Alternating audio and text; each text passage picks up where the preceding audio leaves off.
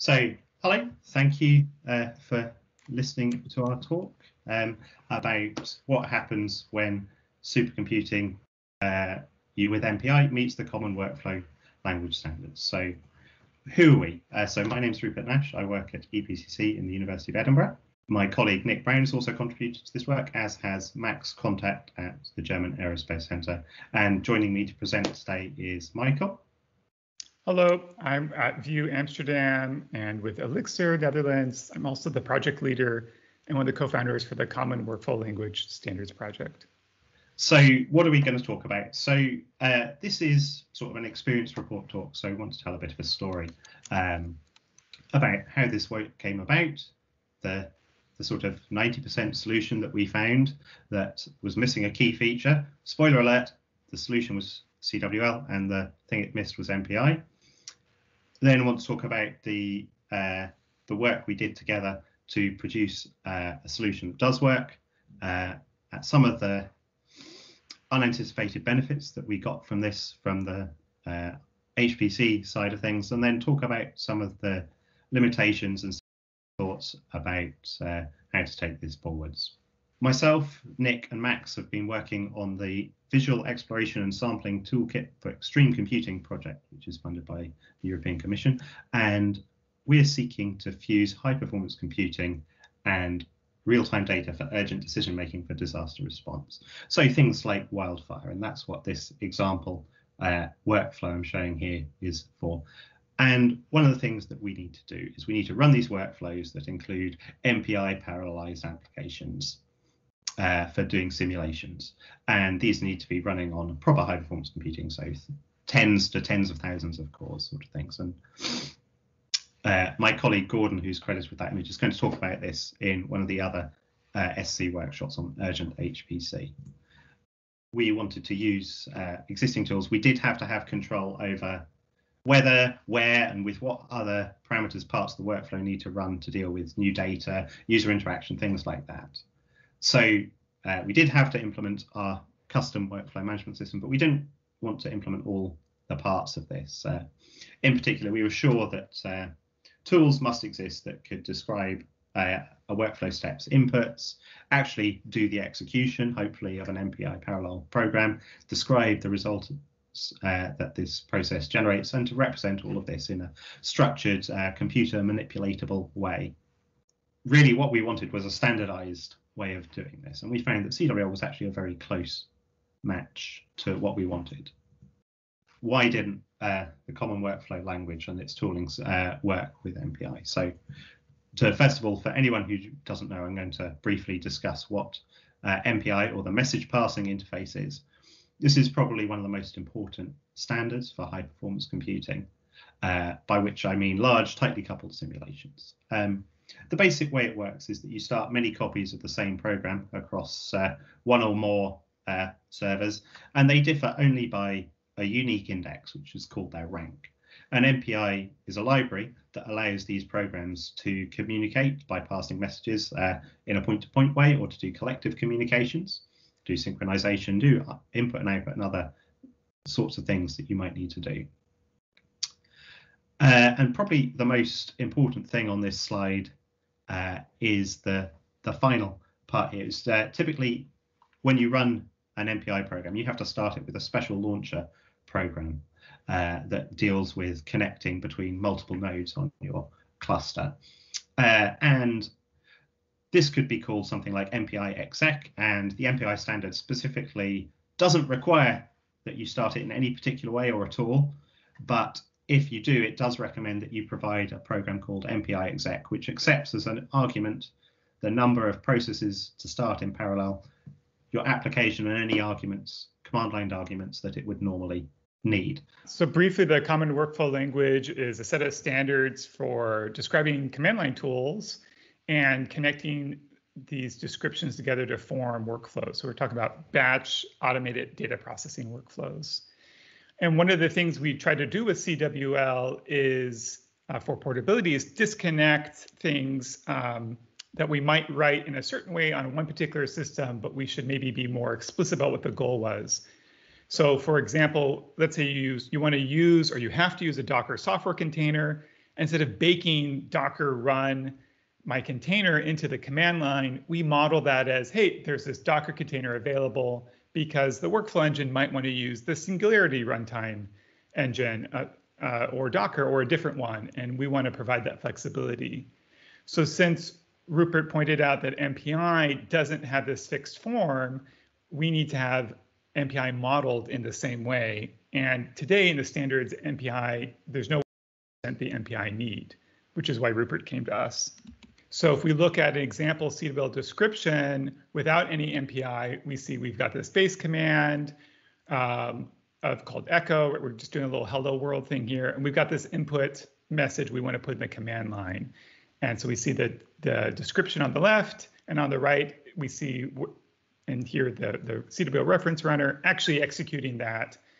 And imagine stuff to make it this do Docker or other things, but this is just that basic example.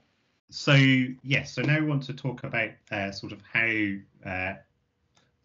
we came to work together a little. So myself, Nick, and Max working on Vestec, we were exploring using CWL for our purposes, and we discovered that CWL supports using JavaScript to compute values of some of the parts of the tool description. So I created a few functions that would programmatically insert the necessary MPI job launch commands to the front of the command line C was constructing. So there's a little example on your right, and you might notice that this has got a bit more going on in it than the one Michael showed a few minutes ago. So this worked fine on my laptop, and it worked on one of the supercomputers that we're seeking to use, which is a Cray machine in Edinburgh. As a sort of neutral thing, this required using Node.js as a JavaScript execution engine, which is, you know, it's more software to build when you deploy these things. So that's not great. But probably one big problem was that this is a very rather ugly tool description. We've got a lot of extra stuff going in. We've got to import a load of things. And then this is probably the worst bit. Instead of actually using echo as the base command in the tool description, I'm having to do this ugliness with setting the arguments and computing the thing by calling this JavaScript function here. And well, even worse than that, it didn't work on any of the Slurm-based clusters we were trying to use, because Slurm in its common setup requires that you set some environment variables, and CWL does not support setting environment variables of names that have to be computed at runtime. And this totally failed to work with containers as well. So we sort of reached out to the CWL community, and I started to work with Michael on this, and it became clear that MPI has to be treated differently, and it needs to be integrated into the job runner comparable to the software container functionality. So together we formulated these requirements, Michael. Working through this process, we realized which parts needed to be modeled in the tool description and which parts actually needed to be site-specific configuration. And because we're going to make this an extension to the CWL standard for now, but ideally in the future it'll become part of CWL.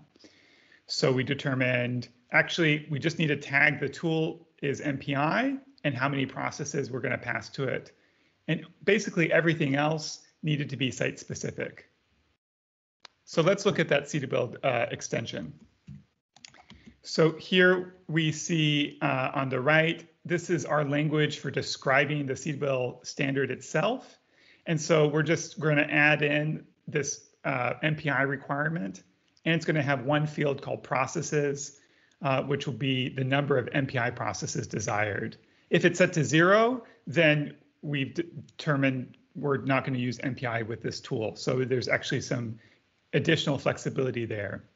This was implemented in the CWL reference runner by Rupert, but we hide it behind this feature flag because it is an extension. So we encourage development of extensions, but we want people to know that they're dealing with something outside the standard. So let's see what that looks like now applied to our Hello World example. So because it's extension, we have to do a little namespace thing, but really it's that MPI requirement and processes. We add an additional input so that in the workflow, we can control the number of MPI processes, but that could have been a fixed number as well. So it's exactly. more brief than what we had before. Yeah, and from a user point of view, you just need to figure out how to choose the number of processes, which is a thing that you would have to be doing anyway if you're doing a parallel job. So the other thing that we had to do was to have a way to adapt to the various idiosyncrasies of the HPC systems we're using. And we settled on adding a configuration file. So we're passing this configuration file into the runner behind a command line option. And it's just a simple YAML file that contains the sort of data you might expect. Got the full descriptions here, so things like the name of the command to use, the flag that you're going to use to set the number of processes, information about environment variables, and any extra flags that you might need to pass in. And we'll show an example of this in a few slides. So when you actually execute your tool, the runner checks for the MPI requirement Michael just explained, evaluates the processes attribute, and if it's present and not 0, it uses this configuration detail to actually construct an appropriate command line, which is prepended to the tool's actual command line. Yeah, given where we're doing this talk, it's no surprise that this basically worked. But we from the Vestec project had a few anticipated bonus features. Tests, of course, and they're integrated with CWL's reference runners test suite. And we use this within the Vestec workflow management system to wrap individual tasks. And now we could get this going on a laptop, on the Archer UK National Supercomputer, on a couple of Slurm-based clusters we've used. There was no need for JavaScript. The tool description's much improved. And we managed to make it work at least once using a container engine. And here's some pretty pictures to show the outputs of a wildfire simulation. We also got this working with sub workflows, which is a feature of CWL where you can compose many steps together into a workflow and treat that one thing as your entire tool invocation. This was quite useful for Vestec for the cases when we've got a series of steps that are always going to occur together. So, for example, pre-processing some data, doing a large simulation, and post-processing that to reduce the data down to just the results you need. And when we set up one of these workflows, which show on the right here, found that it just worked transparently. We had to do literally no further work here.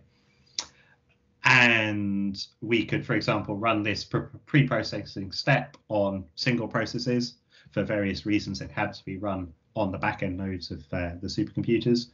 And then we could run our parallel simulation across anything from a few dozen up to a few hundred processes and do the post-processing in serial in the usual way. And this uses the same platform configuration for all of these MPI steps. Another thing that was useful from our point of view is performance monitoring. So we have used the Liquid tool from Friedrich Alexander University in Germany to do this within the Vestec system because we were interested in monitoring the performance of our runs. And we use the MPI configuration file to basically add some extra arguments to our MPI run command to have it track various things. So, for example, on the right, this is using it to track the double precision floating point performance here and to output this. And this was on one of the clusters at DLR, the German Aerospace Center. We validated that this was working by using the high performance conjugate gradient benchmark, which we picked because it reports on its own estimate the floating point performance. So we would be able to be confident that we'd got things working correctly. And I don't really want to dwell on this slide, but you can see that the HPCG reporting similar numbers to what we're measuring by using Liquid here. The two numbers in the columns are very similar to each other. The fact that Liquid is slightly over reporting with respect to HPCG is not surprising because HPCG gives its estimate based on a lower bound of the number of operations that are required to do the operations. And one of the nice things is we can just vary the flags in the configuration file to track different metrics, which may be of interest to you. So as we hinted at earlier, we did test once using Singularity, And different HPC sites, you may be experimenting or using software container approaches. So this is compatible with that, but probably some more work needs to be done on that in the future. Another issue if you're running across multiple centers, high performance computing centers, is getting all your software compiled. And because you can't use software containers, which are one of the nicer ways of encapsulating all these things in general on these systems, CWL supports this software requirements feature. So it's somewhat orthogonal to the classic workflow language approach that Michael was explaining before. But basically, you add in your tool description a hint, which says, I require some software packages. It's called MesoNH, which was the name of the weather simulation code that we were using, and specify an optional version. And the reference runner has a feature which allows you to map these identifiers to locally available packages, because not every center is going to install these with the exact same name, and perhaps there might be more details about exactly how it's being compiled. For example, on Archer, our MesoNH module is loaded by this command. It's module load MesoNH with no dash and a long complicated version string specifying exactly which compilers were used. So CWL lets us encapsulate all of those things and have it work across multiple systems. Wrapping up here, I'm just going to mention the issues that we know about and ask if the audience has any thoughts for this. So a few of the sort of known limitations. So we've given the common workflow language only a very simple model of what an MPI program is. It just knows that it has to be started in a special way with a given number of processes. But if you're using an HPC code, you often need to consider many more things. So, for example, if you had a hybrid MPI OpenMP code, you might want to run one MPI process per NUMA region on your hardware, and then fill up the rest of the cores on that NUMA region by setting omp-num threads to this. So the issue is that when you're writing your tool description, you don't know how many cores and NUMA regions your execution hardware is going to have. So the issue is, how do you express this to the runner in a fairly generic way? This is a difficult problem. And so for now, we are just setting these via the platform configuration file. But the problem with that, from our point of view, is that that then applies across all tools run by that invocation. So if you had a workflow that had a pure MPI tool in it and then a hybrid MPI OpenMP one, you would have issues around setting the number of processes correctly, and any extra flags about memory affinities and so on. So we've just deferred this to future work, but we do have a feeling that we could tackle this using the overrides feature of the reference runner. If anyone in the audience has suggestions, that would be really nice to hear. There are a few smaller issues that we want to look at. So we want to be able to specify which version of the MPI standard your tool requires. So the MPI forum is working towards version 4.0 at the moment. We want to be able to specify what level of thread support your application actually needs, because it can be anything from no thread support to full-on multi-threaded MPI library available. We need to do some proper testing with software containers, as this is now becoming much more popular in the HPC world. And finally, we want to extend the CWProv tool to capture more runtime information, specifically about things like your module load invocations that you do as part of setting up the tool. To sum up, we've created a minimal extension to the CWL specification that lets you specify it's an MPI tool and to set the number of processes to start. And we've implemented this in the reference runner along with a mechanism for platform configuration. So from our point of view in the Vestec project, we're pretty happy because we found that CWL was a powerful and flexible tool that we could alter to support MPI, and that the CWL developers were very open and helped us to make these alterations and then accepted them into the reference runner very promptly. We're also pleased to get the extra benefits around software requirements, making our tool descriptions more portable, the multi-step workflows that we could have, and the performance monitoring. From our perspective, we're really excited to see our work in the CWL standards to be applicable to new communities and find somebody who wanting to extend and improve an existing solution. So please go wheel shopping, and if the wheel isn't perfect, see what you can do to make it fit all your needs. We look forward to getting some version of the MPI requirement in a future version of the CWL standards. All that remains is to say thank you very much for your attention and acknowledge funding from the VESTEC project and the use of the Archer National Supercomputer Center. And we look forward to having questions and answers next. Thanks. Thank you.